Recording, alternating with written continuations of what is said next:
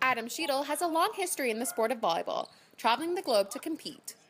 Sheedle started his volleyball career in high school, but it wasn't until college that he really started to blossom as a player. Played at Durham College first to start, and like my coach will say, if you can't beat them, join them.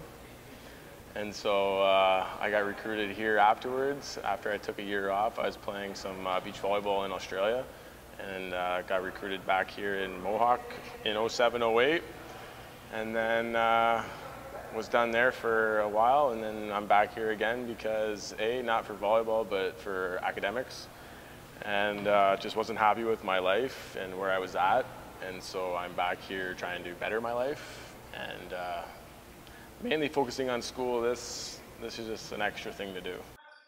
After growing up with Sheedle in the volleyball program, head coach Matthew Schnarr says he has seen substantial growth in both his game and as a person. Where Adam is now than compared to where he was when he was playing back at Durham College and even his last year, his fourth year at Mohawk, he's matured a whole lot.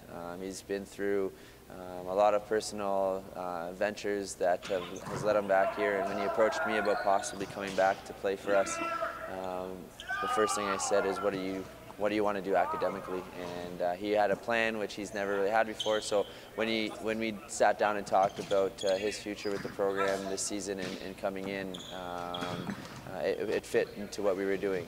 He had a lot of things to convince me about first, academically, that he was here for his career. Sheedle and the Mountaineers will host Cameron on the 29th for their last game before Christmas break. For Ignite Sports, I'm Sam McFadden.